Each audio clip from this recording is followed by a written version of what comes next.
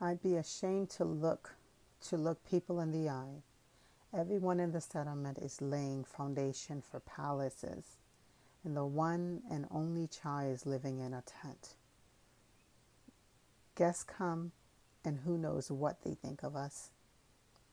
Knowing the little girl's way and her sensitivity to any kind of charity, they assigned me to negotiate with her about building a house. I went to see her and said, "Sonia, at an assembly, the people of our settlement decided to build you a little house. You just tell us where to put it." She asked me rather guardedly, "Uncle Kolya, how much will a small house cost?" Suspecting nothing, I replied, 200,000, more or less 2,000 per family. 2,000? But that's a great deal of money. That means people will buy less for their own children. They'll be spending money on me. Uncle Kolya, I beg of you, tell the people I don't need a house yet. I still haven't even decided where to put it. I beg you, Uncle Kolya, explain it to the people, please. She was upset, and I understood why. Having been given her own hectare, Sonia felt independent for the first time in her life. It took the place of parents for her. It needed her, and she it. By some inner instinct, the girl felt and imagined that her land wouldn't want a stranger to touch it. And God forbid anyone should reproach her after the house was built, even with a silent reproach to Sonia. Her own independence was more precious to her than a house of her own. I began trying to persuade them not to force any gifts on the girl, and soon after, something unexpected happened. Children ran from the lake past Sonia's parcel, and in the lead of a fancy bicycle was Edik, the entrepreneur's son. He was always teasing Sonia, calling her Shorty, even though he himself was just 3 years older. "Hey, Shorty," Edik shouted to Sonia. "Still busy with your landscape design? Aren't you tired of it? Why don't we go see the spectacle?" "What spectacle?" Sonia asked. "My papa is going to burn down this construction hut now. See over there? The fire engines already come, just in case." "Why burn it down?" "Because it's spoiling the view." "But after it burns, nothing will grow on the land for a long time." "Why not?" "Because all the helpful worms and all the bugs will burn up." "Look, I lit a fire near my tent, and now nothing's growing on that spot." "Wow, you're very observant, Shorty. So save our worms. Take the old trailer, or else my papa won't know where to dump it." "How can I take it? Isn't it heavy?" How? "With a crane, of course. There's a crane coming here the day after tomorrow to put up a windmill. Basically, take it away, or that there's going to be a very grand bonfire here now." "Okay, Edik, I agree to take your trailer. Let's go then." The grown-up neighbors and lots of the children had gathered by the homestead of Edik's parents.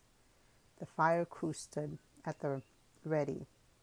Right then, Edik walked up to his father, who was walking toward the construction hut with a canister of gasoline, and said to the displeasure of the kids and the joyous amazement of the grown-ups, "Papa, you don't have to burn down the trailer."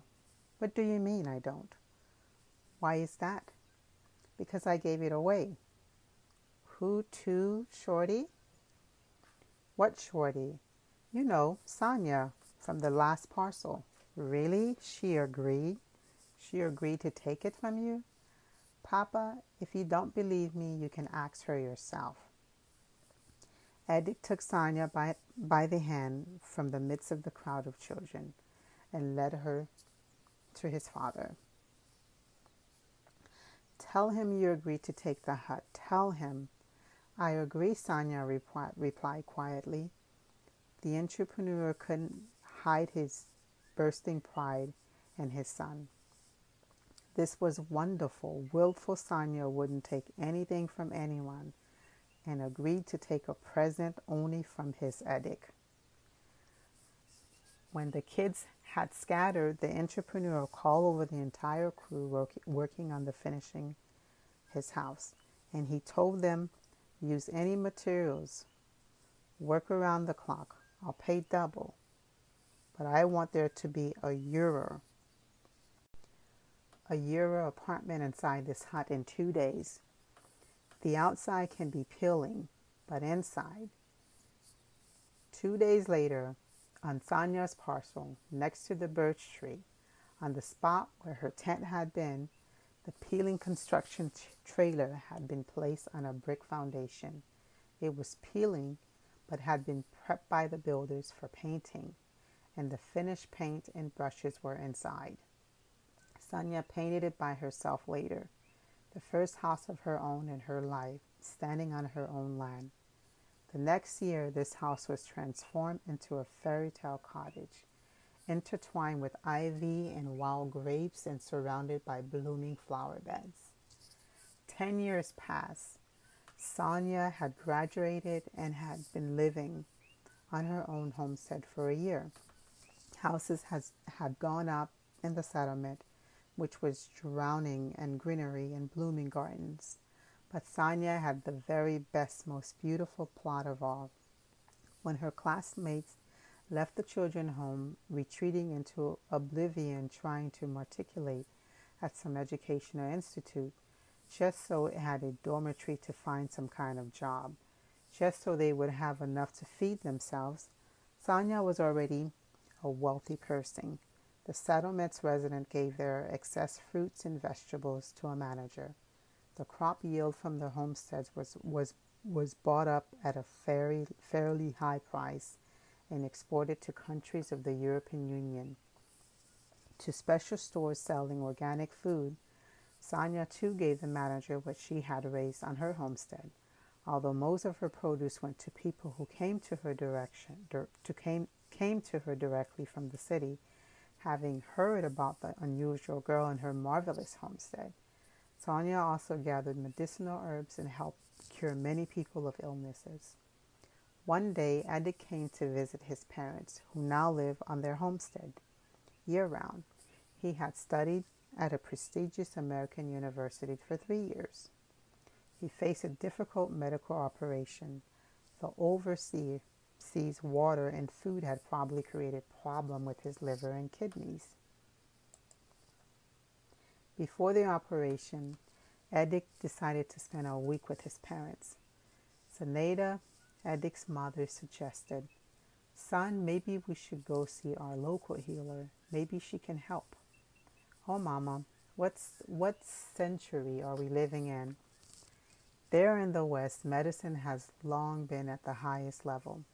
The diseased tissue needs to be cut out and replaced. Don't worry, I'm not going to any of those old medicine women.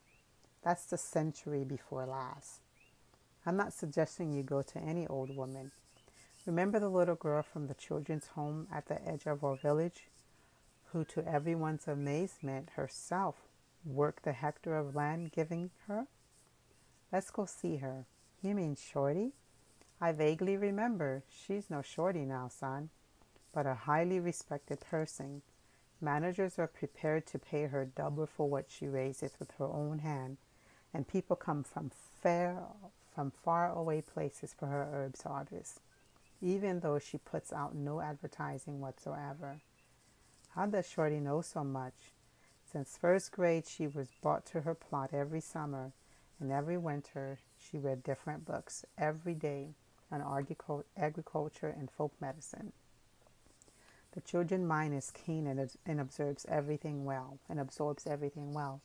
She has gleaned a great deal from books, of course. Only people say she has understood more by herself. They also say she understands plants. She talks to them. How about that, Shorty? How much does she charge for treatment? Sometimes she charges, but sometimes she treats people for free. Last fall, I met her near the pond. She looked into my eyes and said, Auntie Zena, there's something wrong with the whites of your eyes. Take this herb, make an infusion and drink it. It will pass. And it did. The whites of my eyes really did have something wrong because my liver did. Now it doesn't. Come, son, let's go. Maybe she will help your liver too. Only it's not just my liver, Mama. I already have a diagnosis. They're going to remove a kidney. None of your infusions are going to help here. Actually, let's go. It will be interesting to see Shorty's homestead. People say it's like heaven.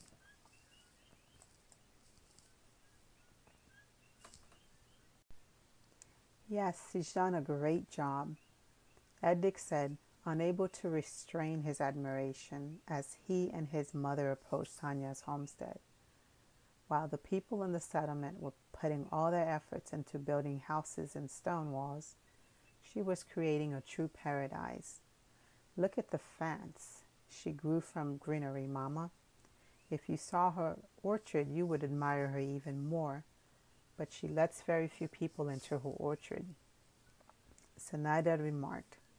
She opened the gate slightly and called out loudly, Sonia, if you're home, come out. Sonia, are you home? The door of the little house, the former construction shed, opened, and a young woman came out on the front step. With a smooth gesture, she put her tight, dark blonde braid behind her shoulder. She saw Zenaida accompanied by her son, and her cheeks flushed rosily. She buttoned the top button of her blouse, which swathed her firm breasts, and with a soft, light, and at the same time graceful gait, the young beauty went down the stairs and headed down the path toward the gate, where Zenaida and Eddick were standing. Hello, Aunt Zenina. Hello, Auntie Zena. Welcome, Edward. Come into my house or orchard if you like. Thank you for the invitation. We would be pleased to come in, Zenaida replied. But Eddick said nothing, not even hello. You know, Sonia, Zenaida continued talking on the way to the orchard. My son has a problem, and he faces an operation. Although they will operate on him in America, still I'm worried as a mother. Somehow. Sonia stopped, turned, and asked Eddick, What hurts you, Edward? My heart, Eddick replied in a constrained voice. What do you mean, your heart? Zenaida explained. You told me it was your liver and kidney. You mean you lied to reassure me? I didn't lie, but now my heart is pounding, Mama. Here, feel how it's pounding. He took his mother's hand and pressed it to his chest. Listen, it's going to burst if you don't convince this young beauty to marry me this instant. What a joker, Zenaida laughed. You nearly frightened your mother to death. I'm not joking, Mama, Eddick replied seriously. Well, if you're not joking, Zenaida continued gaily, then know that half the settlement has already sent their matchmaker to see Sonia for their sons. But all without result. She doesn't want to marry. Go ask her why she doesn't and stop misleading your mother. Eddick walked up to Sonia and asked her quietly, Sonia, why don't you want to marry anyone? Because, Sonia answered quietly, because I was waiting for you, Eddick. You jokers, why are you making fun of a mother? Bless us, Mama, immediately. I'm not joking. Eddick said firmly, and he took Sonia's hand. I'm not joking either, Auntie Zena. Sonia said seriously. You're not joking? You mean you too, Sonia? Sonia, you're not joking? So if you're not joking, why are you calling me auntie instead of mama? Fine, I will call you mama. Sonia answered in a trembling voice, and taking a step towards Zanata, she stopped in hesitation. Zanata could not make sense right away of what happened. Was it a trick, a joke? She gravely shifted her gaze from Sonia's face to her son and back again. At some point she understood the seriousness of the young people's intentions, and when she did, she rushed to Sonia, embraced her, and began to weep. Weep. Sonia, dear daughter, I realize you're serious. Sonia's shoulders began to tremble as she pressed close to Zanata, and she repeated, yes, Mama, I'm serious. Yes, very serious. Then the young people took each other's hand and slowly, not noticing anyone around them, started down the streets of the settlement to the homestead of Edic's family. Ahead of them walked Zanata. She was laughing and crying simultaneously and chattering nonstop, running up to everyone she met. We arrived, and right away they fell in love, and right away I blessed them. At first I thought it was a joke, but right away they fell in love, and I told them. And they said to me, a wedding, Mama, today. Good people, how can this be? We have to prepare. It has to be official. We can't do things this way. When her husband and entrepreneur Edic's father came out and heard approximately the same incoherent story from her, he looked at the young people and said, oh, you're always rattling on, Sonata. What does that mean? Why can't we have a wedding today? Just look at these young people. We don't need to have a wedding today. We need to right now. Edic walked up to his father and embraced him. Thank you, Papa. Come now. Thank you. Come now. Embrace. We need to shout. It's bitter. So your kiss can make it sweet. It's bitter, bitter, shouted the people who had gathered around in front of the settlement's inhabitants. Edic and Sonia kissed for the first time. All the settlement residents who were at home at that moment gathered for the wedding. They all sat at an improvised table in the open air together. The wedding wasn't rowdy, as can happen at Russian drinking parties, but they sang late into the night. Despite the parents' attempt at persuasion, the newlyweds settled not in their place of a house, but in Sonia's small home. You have to understand, Father, Edic said. We built a palace here with different outbuildings on half the hectares, but it doesn't have the beauty Sonia's homestead does, and we don't have the air. We should take down half of it. The entrepreneur went out to drink for a week, but to everyone's amazement, he began taking down the outbuilding, while repeating over and over, we were fools to build this here. And now our grandchildren won't want to move into catacombs like this.